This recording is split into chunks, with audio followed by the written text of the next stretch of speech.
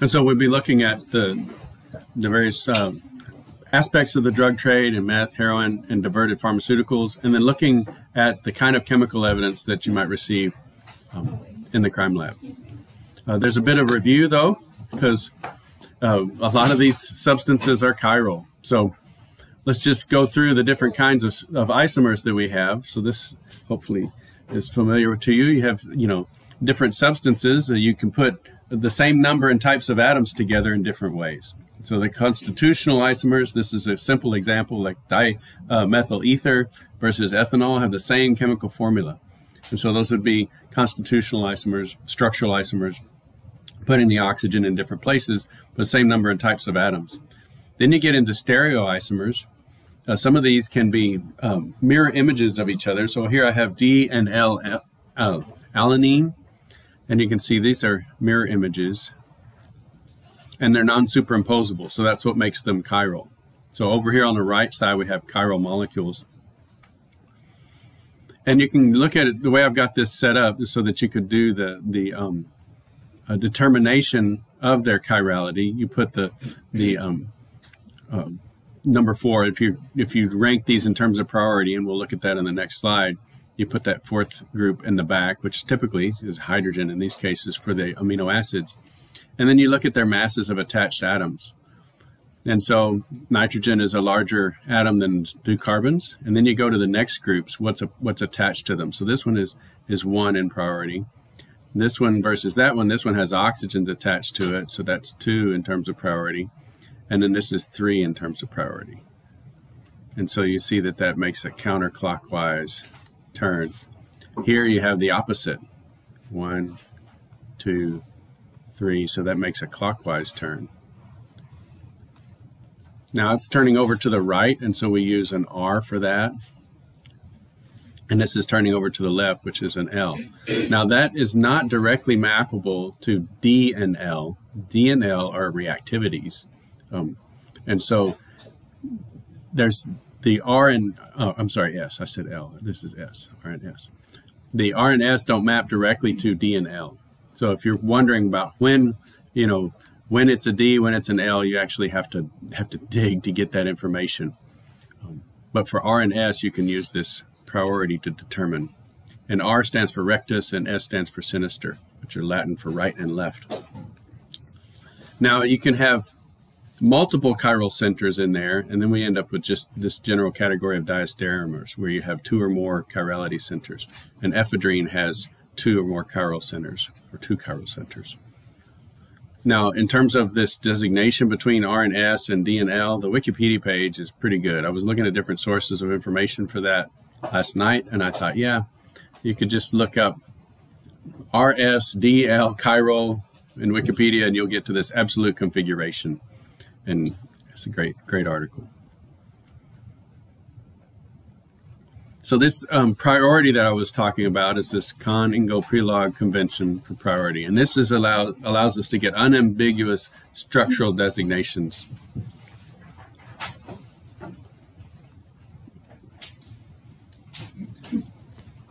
And so here it is applied to that R-methamphetamine and S-methamphetamine. And so we're not going to really emphasize this. I just want to mainly point this out to when you get into these molecules, sometimes you have multiple centers. And so here's ephedrine. You have an RS form, an SS form, an RR form, and an SR form. And so that kind of provides some difficulty in terms of your analysis in the crime lab, right? So do you need to determine all these 4 pieces, or can you lump them together? It just depends. And so you need to look at the analysis method and determine if you have to get into actual sort of stereoisolation and figuring out which enantiomers or diastereomers you have or not. Can you lump this concentration in? Would these be separable in a column or not? Would you have doublets in your peaks because they're coming out at slightly different times, even though it has chemically the same general structure, it's got a different chirality. And so then we get into the evidence that comes from clandestine labs or clandestine drug trade. And here's an example of the birch synthesis. essentially you're grinding up Sudafed tablets, extracting with methanol. So you're going to have solvents. You can extract with ether. You can extract with a whole bunch of different solvents. This particular one is using methanol. Redissolve it in water and add dry lithium from batteries to reduce the molecule. Add anhydrous ammonia to aminate the molecule, and then add an organic solvent, where then you get liquid-liquid extraction, and then the organic molecule goes into the organic layer, and you salt it out with an HCl generator. So can you find the different 5 Ps of evidence? So let's review. What are the 5 Ps? Powders. Plants. Plant matter.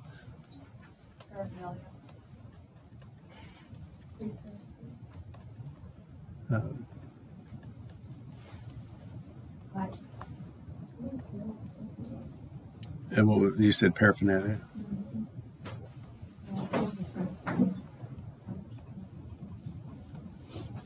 And then you said pills over here. Yeah. And so here we have it. We've got grind up the tablets. We have pills here. We have powder. The ethanol and those kinds of things, since they go into the synthesis, I might call them precursors, right?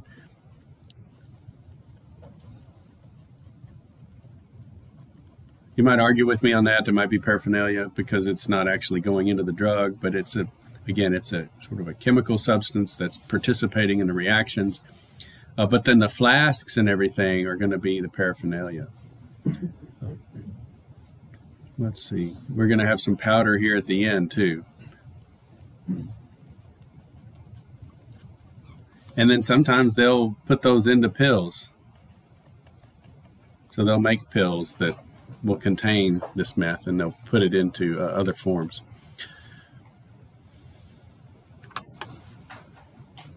Now there's a video. I'm not sure if we have time to watch something, but we can watch it in terms of, I can speed it up maybe.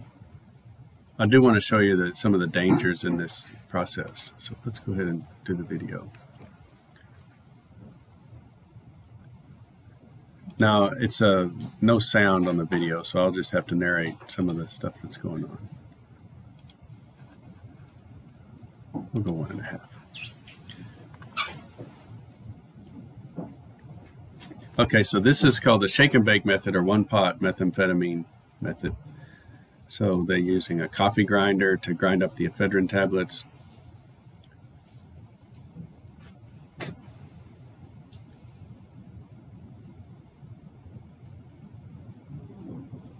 Doing this in a 2-liter bottle, not the most strong container, right? Putting in ammonium nitrate.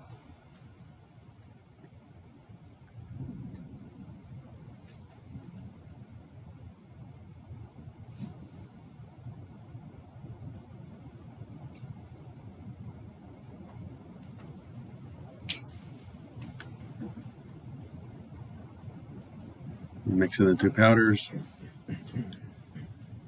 Now, where are you going to get ether if you can't go to the local chem lab? So they've got spray bottles of starter fluid. So on carbureted engines, you got a cold engine. Gasoline's not volatile enough to give you a good vapor to get that piston started. And so you spray some ether into the air intake. Take the air filter off, give it just a spritz of ether, and it can help you start the engine. We used to have to do that on one of our diesel tractors. And so you turn on the glow plugs, but still diesel is not very volatile. And so you spray a little bit of starter fluid in there and it gets going. So this is the lithium out of a lithium-ion battery. Tear that up. Now, lithium reacts with water. So this is pretty dangerous all of a sudden. You get that lithium in with water, it can generate hydrogen gas spontaneously, and it can spark, which sets the hydrogen gas on fire. So then Drano, the sodium hydroxide. So you got ammonium nitrate, which is fairly dangerous. Lithium, sodium hydroxide, added to ether. That's a lot of flammable solvent right there.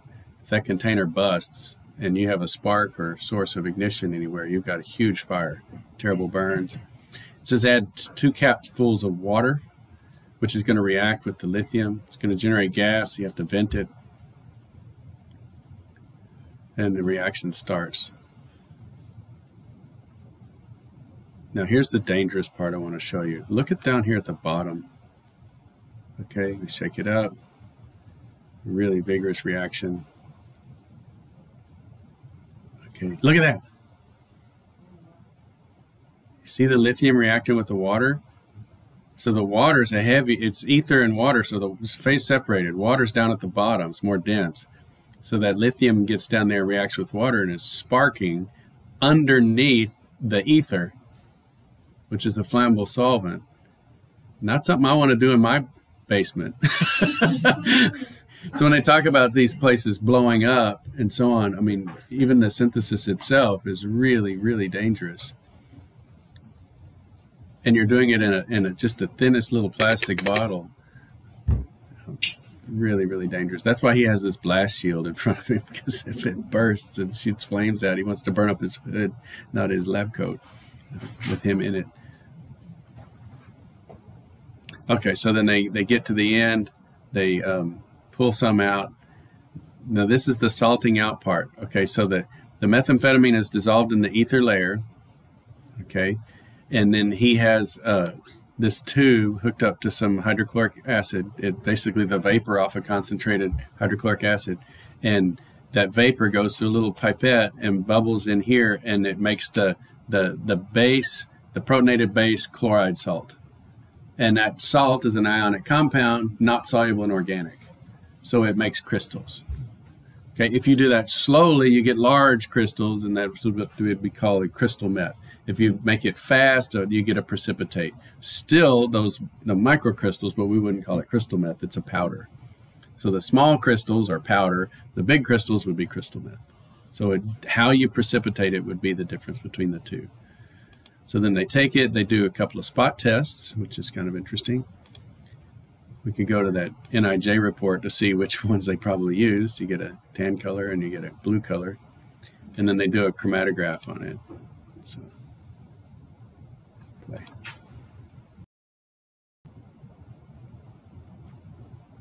Come on. And so, yeah, so here you go, meth. So that's the one-pot synthesis, which is a favored synthesis right now. Okay.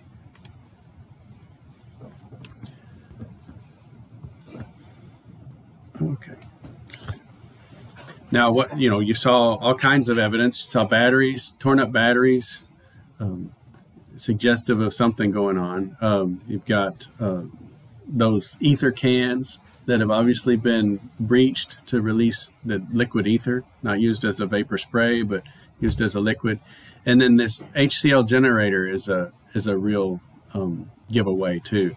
So here's some pictures of the different ones. This is for salting bases out of an organic solvent. So you have an organic base dissolved in organic solvent, and if you bubble HCl inside that organic solution, then it'll react instantly with that base and cause it to salt out, and you can grow crystals. Basically, you run this reaction backwards. You flood the solution with sodium chloride, add just a bit of acid, and because there's so many chloride ions, you produce a lot of HCl gas. You can buy anhydrous hydrochloric acid in a gaseous cylinder, but why do that when you could just get a bunch of salt and put it in water and add a drop of vinegar or a drop of some sort of acid, and then you get a lot of HCl. So I flood that solution with chloride ions and a bit of acid, and this reaction will move to the left. Okay, and then that HCl gas will bubble into the organic solution containing the free base, and then it will salt it out.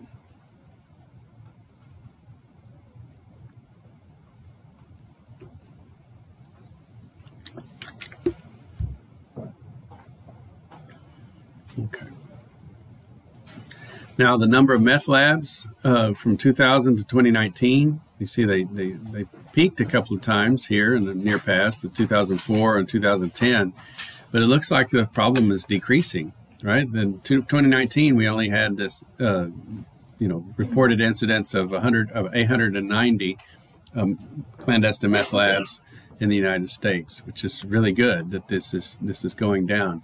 So it kind of gives you that false sense that maybe homemade meth is not as much of a problem, and that may be true. But is meth still a problem? Yeah, because what they're doing is conversion labs. They're not making it from scratch. They're bringing in meth in solution.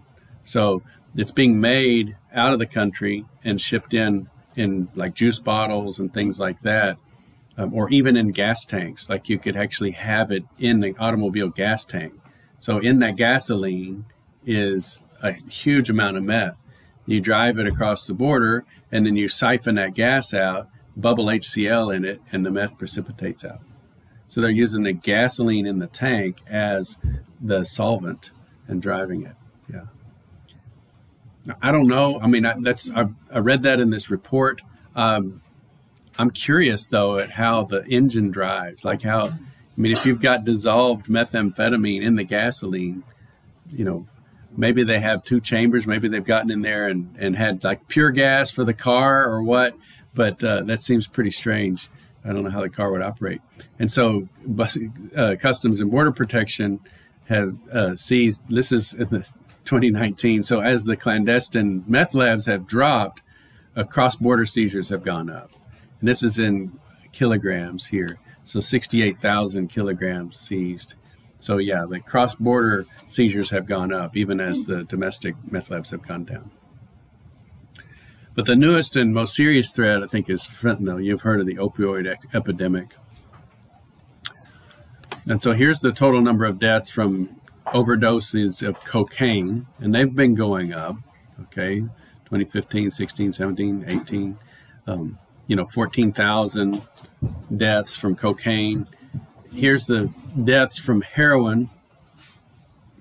Okay, heroin total, again, around 14 to 15,000 deaths. Now, heroin only, let's see. Yeah, heroin overdoses without fentanyl is the green line, and you see it's starting to drop, and the ones with fentanyl is growing. So fentanyl's being put into the heroin and causing overdoses. And then this is the real curve that shocks people, and that is these are synthetic opioids other than methadone. So fentanyl's one of these. And so you see it was around under 5,000 up to 2013, and then it's just been like a rocket going up. Now we're up to 31,000 deaths in 2018 from these synthetic opioids, which includes fentanyl deaths. So that's heroin and cocaine combined. So when people talk about this fentanyl problem, these are the numbers that they're looking at. It's a huge growth. Here's how it's being smuggled in. So this is an example of concealment in a fire extinguisher. So this powder was stuffed into the top of a fire extinguisher to hide it from law enforcement. Here's just a suitcase filled with pills. So all those pills there in bags. And then here is the heroin concealed in a vehicle bumper. So they actually took the bumper plastic off and pulled out all of the impact, foam and stuck in drugs, and then put the plastic bumper back on. Now, how they discovered this, I don't know. In terms of searching the vehicle, I had what's that? I said dogs. Yeah, dogs. There you go. A friend of mine, and is sort of the friend of the family. He was went into the military, and he came back and got a job with DPS. And he said he was just lucky a lot of times in discovering hidden drugs. One time, he talks to the person, something seems off, something seems suspicious. So he asks them, "Can I search the car?" And a lot of them are confident that they've hidden it well. And so they say, "Yeah, have at it." So he searches the vehicle in and out, really gets thorough. And one time he was closing the door, and he closed the door, and it didn't seem the right weight. It was a smaller car, it's a Toyota, and he thought the door should be lighter than that. And he went over and he closed the other doors, and he was like, "Yeah, that door is fishy." And so he took the side panel off, and it had drugs all in the door. So he just noticed by how the door closed that it was off.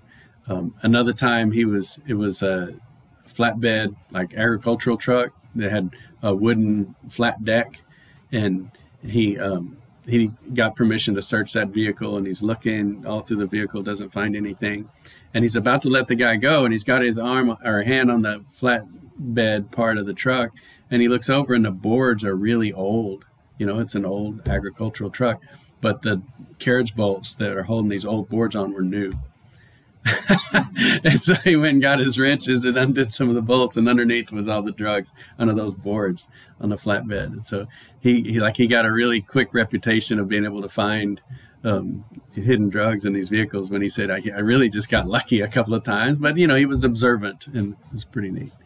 So they're pretty clever in how they hide things. Now here's another one where they're hiding it by making realistic looking pills. And so this is a counterfeit tablet. So they will actually, this sack is full of counterfeit tablets. So you have prescription drugs, and then they can buy the little dyes when they press the pellets, and it's a pellet press, very similar to what we have in CHEM, where you're making tablets for the bomb calorimeter. And you can buy these little dyes, and you press it down, and it presses that powder into the form. You've got the drug mixed in with dextrose to give it some strength, and you press it into form, and you've got the little logos and everything, and you can sell it. So you're selling it as a oxycodone, but it's maybe some oxycodone with a lot more fentanyl in it, and that's how people are dying, because they think they're taking oxycodone. They know how that behaves. They know how their body reacts to it, and they take something more potent. So it's pretty awful. Here's another video of that. So, it's pretty scary when you see things like this. Body cam video released tonight by the San Diego Sheriff's Department. It shows a deputy on the brink of death after being exposed to fentanyl. The deputy, saved by his partner, who was equipped with a life-saving medicine known as Narcan. We do want to warn you, what you're about to see is difficult to watch.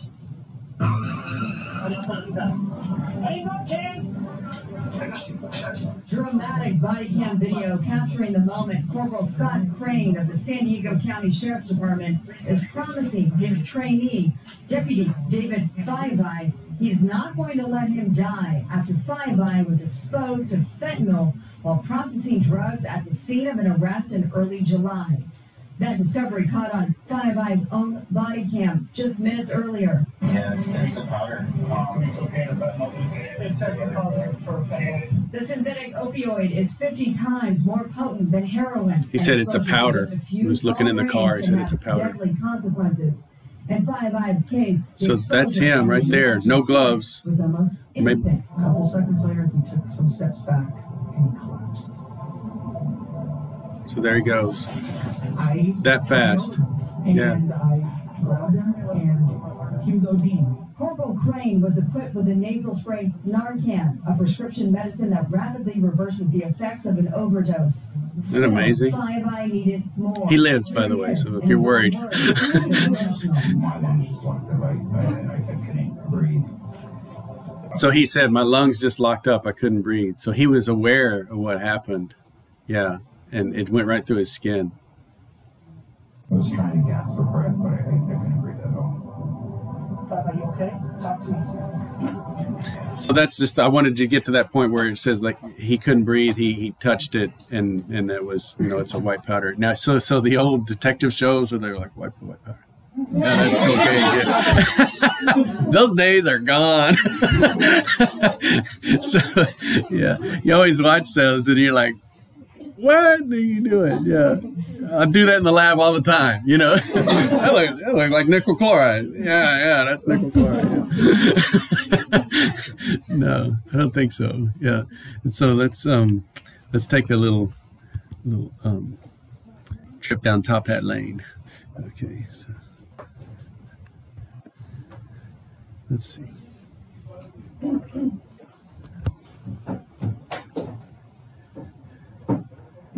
All right, come on.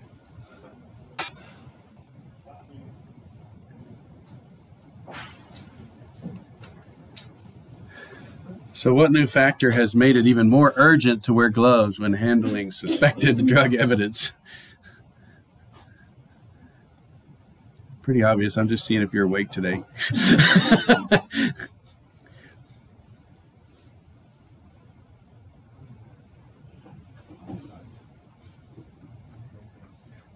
They're asking me to rate the site. What's happening? They're asking me to rate the site, and I'm like, hold on. Yeah, what is that? Yeah. Tell us how great it is while you're just being penalized. Yeah. Yeah, very good. Okay. So you guys, 100%. I'm taking a picture. Yeah. Yeah, that's great. Especially after seeing the guy pass out from that. And so then some drug busts have found pill presses with dye blocks that create fake pharmaceutical impressions on the tablets. Which category does the pill press fall into?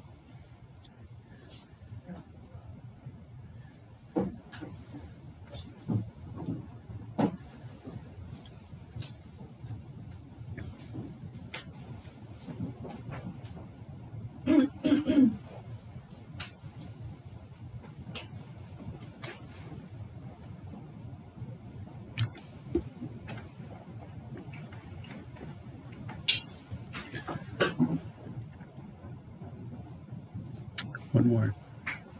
There we go. Good job. All right, so that's the paraphernalia. It's making pills, but it's not a pill. So it's one of the items used in the drug trade, so it would be a paraphernalia. Okay, so let's go back to the notes.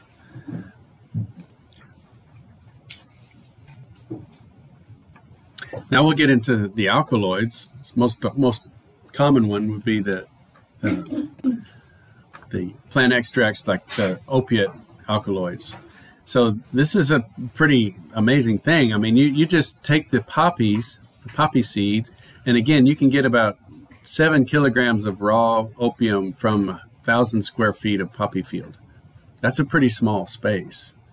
I mean, you know, if you had 1,000 square foot house, that'd be a tiny house. That's like a 1-bedroom house. So that size space can give you 7 kilograms of raw opium.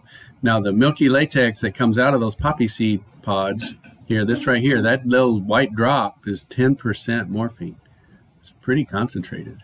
Of course, you can make it even more concentrated by cooking it up, but you know, this is where all of the opioids come from, is from this milky latex from the poppy seed pods. And so you can extract those directly. You can get morphine from that. You can get codeine and thebaine. Notice the differences here. The reactivity is in these number 3 and number 6 site on this fused ring structure. And so if those are both hydroxyl groups, then that's morphine. If you have a methoxy here on one of them, you have codeine. So on the 3 site, you have a methoxy group. On the 6 site, you have an OH.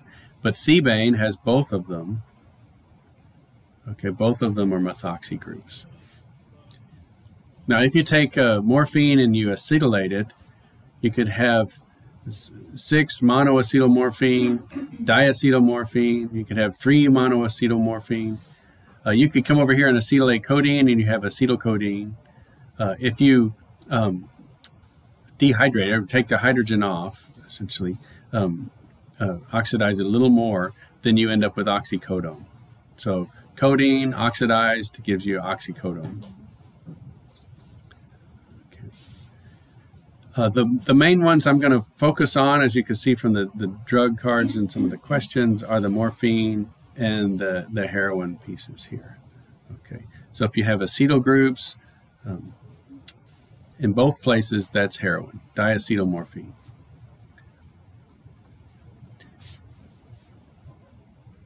Okay, and then the MAMs, those are the monoacetylmorphine. And if you have the acetyl in the 6 group, that's a 6-MAM. If you have it in the 3 position, that's a 3-MAM. And so this heroin synthesis, that 3 position is the most reactive. And so if it's undercooked,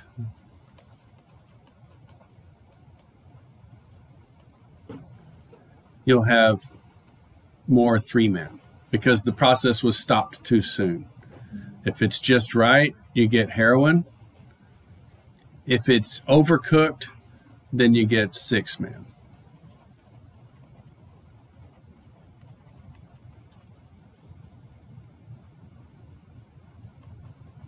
Or if it's old.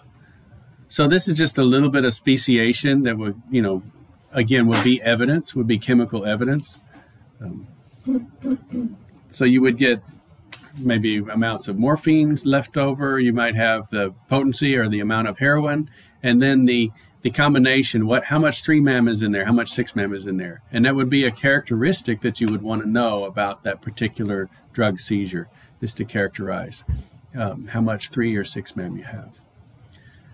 This is typically performed in other countries. We don't have a lot of clandestine heroin production labs here in the U.S. It's produced in other countries and then shipped over via mules or in shipping containers and so on. So this is an X-ray of a cross-border mule. And if you could look in here, I've got a couple of little asterisks. So look in closely right here. You see what looks like a giant capsule. It's probably about that big, like the size of my thumb, okay?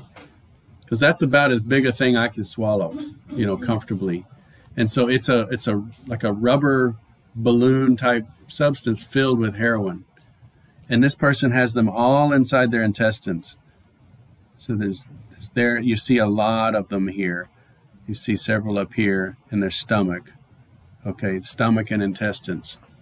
And so they just walk across the border with all of this in them. They have, I don't know how many times the lethal dose in their body. So they're taking a huge risk. If one of those plastic things busts, then they're gone. Okay.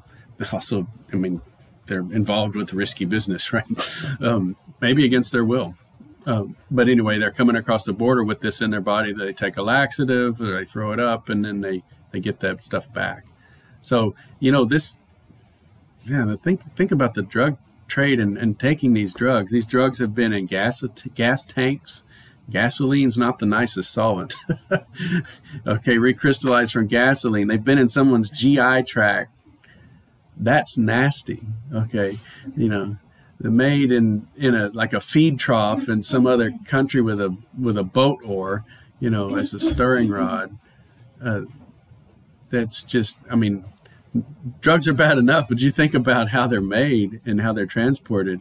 It's enough to just, it makes me crazy just to think about.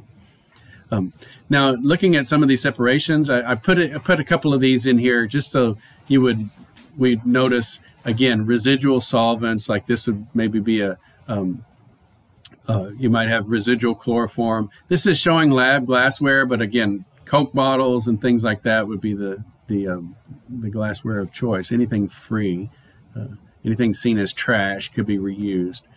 And so, again, it's just this idea of salting things out with base if they're in the organic phase, or precipitating them out with HCl generators and so on. Here's the cocaine. So whenever in your drug flashcards you see this tropane ring, you know that structure right there is indicating it's a cocaine-related substance. So you have, you know, stereoisomers here. You also have other kinds of functional groups there. You have here like pseudocaine with this particular equatorial axial positioning. You swap those, you have allocaine. If you swap the top one and the bottom one, you have pseudoallocaine. So you have all of these different types of substances based upon that tropane ring.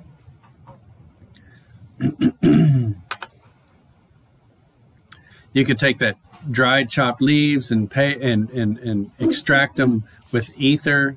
Again, you could add base to the aqueous phase, extract with an organic solvent, and that cocaine is going to be with a base. It's going to be deprotonated. It's going to be neutral, so it's going to be dissolve. It's going to dissolve in the organic phase. So then you throw away the aqueous layer because that gets rid of all the aqueous soluble junk that you don't want. Then you add in another aqueous layer and make it acidic, and that pulls the cocaine, protonated cocaine, into the aqueous layer. So then you discard the organic layer, and that gets rid of all the organic junk that you don't want. So you've taken the cocaine into the aqueous, you've taken it into the organic layer and thrown away the aqueous soluble stuff. Then you moved it to the aqueous layer and thrown away the organic soluble stuff. And now you have purified it to some extent. You discard that organic layer, put a new organic layer in there, add base, and filter, and you salt it out. Okay. And then you could do it the other way. You could go into aqueous first and then extract it with an organic solvent and then salt it out. So then you recrystallize it typically in kerosene or gasoline or something cheap and use an HCl generator. Now those are, again, sort of the homemade synthetic routes, alkaloids extracting, but then these synthetic drugs are difficult. Like making LSD is not really a homemade drug. It's going to be made by someone with pharmaceutical equipment. You have other alkaloids that can be extracted, like from fungus or cactus, mushrooms. The joke here, this peyote cactus is Williamsy. The guy named it Williams was named Williams. No relation. Okay. So now some do not generate hallucinations, but rather cause sort of out-of-body experiences. So this discoverer of LSD tried it in the extreme, and he would experience hallucinations and write down what he experienced. And then he had severe crises, demonic transformations, but he was addicted to it. So he called it his problem child, but he would write down his experiences with LSD. Then you have the non-alkaloids.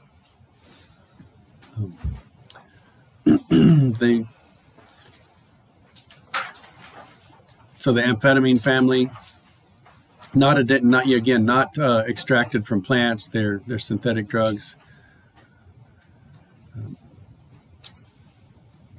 So ecstasy and its derivatives, or MDMA, and then PCP and ketamine. Now the one PCP is that, have y'all heard it called the Superman drug?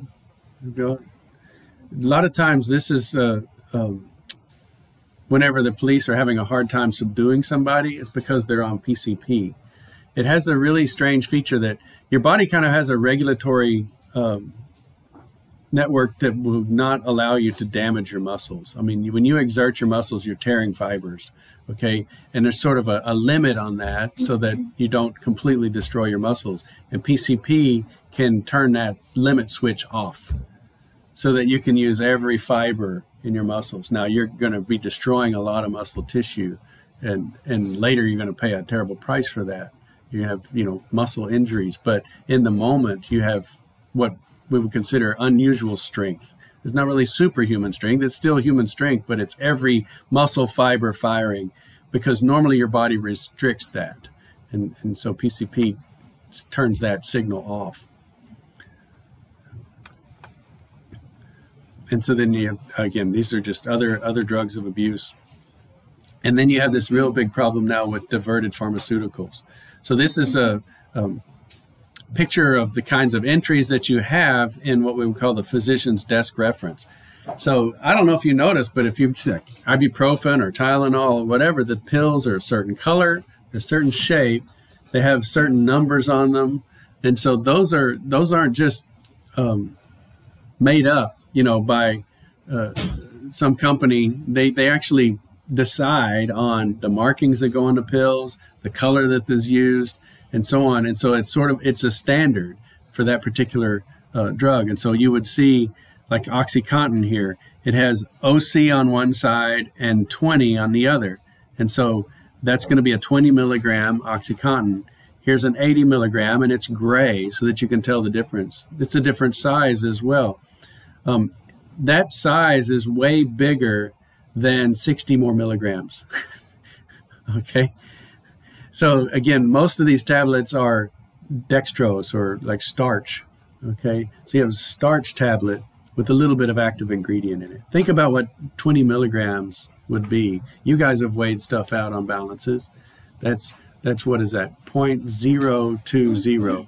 So you're trying to move that second decimal place with the spatula and put a little bit more on there. It's just the tip of a spatula is all the active ingredient is. So what makes up the rest of that pill is starch. And so going from this 20 milligram pill to the 80 milligram pill, again, that's not all active ingredient. They've actually just made it bigger so that it looks more substantial. And they've changed the color so that you don't get them mixed up. If you're used to taking 20 milligrams and that's enough to manage your pain, going to 80 would be 4 times more. And you see here, Vicodin, they have quite a bit of difference in their markings and the shape of the pill. Okay. And here, Darvocet, so it's got an orange coating on it. It has Lilly, Eli Lilly Labs written on there, Darvocet on the back. The Valiums have a little V cut out of the middle. Okay. And so a clandestine drug lab would get tablet presses with dyes that look like this, and they could make fake or counterfeit pharmaceuticals. Now, diverted pharmaceuticals are pharmaceuticals that are stolen or, you know, with participation of a crooked pharmacy, you know, diverted. And in that threat assessment that I put up on Blackboard, you can read through there, and there's a whole section that talks about the number of robberies and burglaries where opioids were stolen. And you can see that those incidents are tracked as well. And they're in the hundreds to thousands. Now here's an alert from the DEA a couple years back, and it just talks about the counterfeit oxycodone pill and heroin and fentanyl found in these ecstasy pills. This was operating in a Bronx apartment building. So here's so this is pictures of some of the evidence that they found. You got bags of pills. You've got some powders in here too, little dye packs for the, you know, the press, the pellet press, and so on. Here's a close-up of some of the pill packs. And then this is some of the stuff that they found. They found 3,000 purported oxycodone pills. This was the setup. The guy was going to buy or proposed selling 3,000 of these pills for $20,000. And so that was an undercover agent that they were trying to sell them to. Oops. Okay. And so then they went and they found the pills were in a vacuum sealed bag. The search of the apartment found a pill manufacturing operation. They had a pill press machine. So the CHEM lab is one little pill at a time, right? Now they make machines that just roll these things out. You put the powder in and all the ingredients, and they're just dropping them out the other side. Just adding the dyes and the powders, and there's the dye that. The press dye, and then there's the color dye. So it's really confusing if you're just listening. They had, again, different materials being cleaned: a surgical mask, a vacuum sealer, a refrigerator holding containers full of different colored pills, and other paraphernalia, cutting agents, grinders, and containers. Okay, so they had to. Again, they're dealing with fentanyl, so the guys immediately went back outside and put on their respirators, put on their gloves, any kind of PPE that they wanted to use to protect themselves from the fentanyl. This is how this Dr. Gosnell was caught. He was running just a disgusting, quote, health clinic in Philadelphia. But they caught him and discovered this health clinic was so bad because he was selling scripts. And so he was writing scripts. So here's a doctor, a medical doctor, has the ability to prescribe medicine, and people were coming in, and he forged over 142,000, prescriptions for over 142,000 tablets. So here's an example of one informant that they started sending in there to gather evidence. 60 of these tabs, 90 Xanax, and so on. And they would, he would sell 200 scripts per night, 150 for the first one, $20 for each one after that. And these pills go for like $60 a piece. And so if you're getting 100 pills at $60 a piece, that's a lot, $6,000. Now, other laboratory operations, we're getting in now to the THC operations, and this is a THC extraction laboratory. So look at some of the equipment you have here. This is no longer fire extinguishers and Coke bottles, okay? We're dealing with a lot higher heat. We're dealing with steam distillation. We're dealing with oil extractions and so on. So you have these spinning oil extractors. They look kind of like rotovapes, but they have spinning structures where the oil is spun and drips down and this real tarry substance. So this THC oil is dripping out of here. Now, you know, pot is not just about, or marijuana trade is not just about finding buds to smoke, okay? It's more about the THC oil, because this is the valuable piece that you can then sell to edible manufacturers. So here's THC infused candy and cereal, okay? Why, I don't know, but so these concentrates then are put into edibles, they're put into vaping things, and the vaping, if again you have that addictive personality disorder, some young people have put themselves in the hospital with what they call lipid pneumonia. So pneumonia is fluid in your lungs. Now you can get pneumonia in different ways. There's the traditional ways, a bacterial infection. You can have bacterial pneumonia. You can get a virus, viral pneumonia. Again, pneumonia is that liquid in the lungs. So if you have an infection and the body's trying to fight it, fluid can get stuck in the lungs. But you can have chemical pneumonia. Like we talked about breathing in ammonia gas. And so they have ammonia and pneumonia. Okay, so you get a water-soluble substance in your lungs, and then your body tries to dilute that water-soluble substance. And so you have chemical pneumonia. Well, lipid, at least with water or aqueous-based pneumonia, your body is in an aqueous system, and you can put the person on diuretics. That's why they treat congestive heart failure. What's the congestive part? Your heart's not pumping hard enough and well enough to keep your lungs dry. And so water will flow into your lungs and you get, it's like pneumonia, but they call it congestive heart failure. They dry them out. They put them on Lasix, which dries them out. So they basically dehydrate the body, and that will dehydrate the lungs. All that works if the liquid in your lungs is aqueous. But people that vape too much, it's the vaping oils, and that oil gets in the lungs. And yeah, it may be carried by steam vapor or water vapor, but the oil, if you get enough of it in your lungs and it starts to coalesce and make oil droplets, there's no easy way to get oil out of your lungs, because now it's in the air sacs and it's in a really difficult situation. And so when you see young people that are hospitalized for lipid pneumonia, they've been vaping way too much. They've sucked so much oil, evaporated oil, into their lungs that now it's formed droplets, and it's a really difficult situation.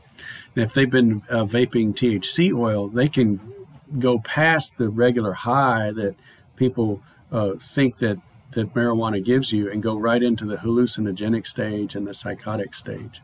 You can even do that with edibles. And so the first death of Colorado teen happened pretty soon after they made it legal. This edible called this rookie cookie made by this group made these cookies, and the serving size was 1/6 of a cookie. Who eats 1/6 of a cookie? Like, why did they make that way? You know, that doesn't make any sense. And they're not like cutting up leaves and putting it in there, injecting the THC oil in the batch and mixing it up.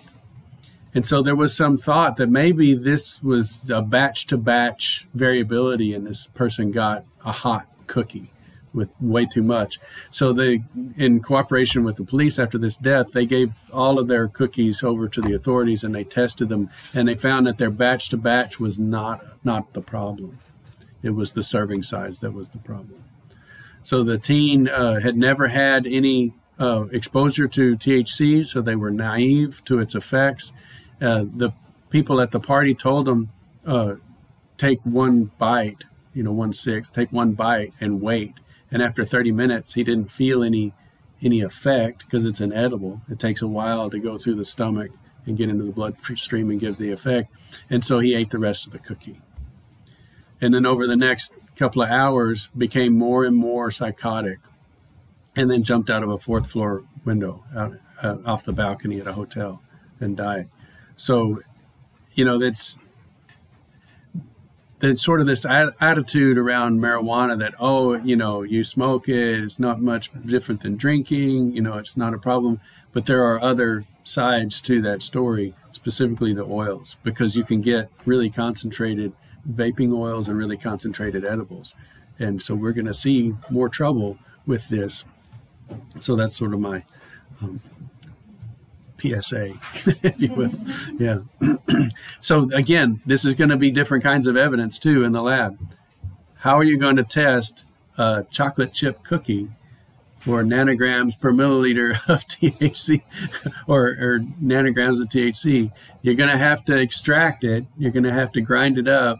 It's not going to be a pill or a powder anymore. So we need another P for the cookies. I don't know. You'd come up with that. I don't know what you would put that in. But it's not a pill. It's not a powder. It's a package. I'm trying. I'm working on it. But you would grind it up. You would, try to pulverize it as much as possible. Put it in with an aqueous solvent or an organic solvent and try to extract the analyte, and then try to eliminate the non-analytes and figure it out. So this is what method development would be about. And if you get into that kind of part of the crime lab, that's sort of the next level, is method development. You're probably not going to get into it your first day, right? But after a couple of years of experience and so on, and they're saying, hey, we need, as a lab, to come up with a method for this because we've got to test 150 cookies. And what are we going to do? How are we going to get the analyte? And so that would be an exciting part of the job when you get into the method development part. Okay. All right. Y'all have a great day.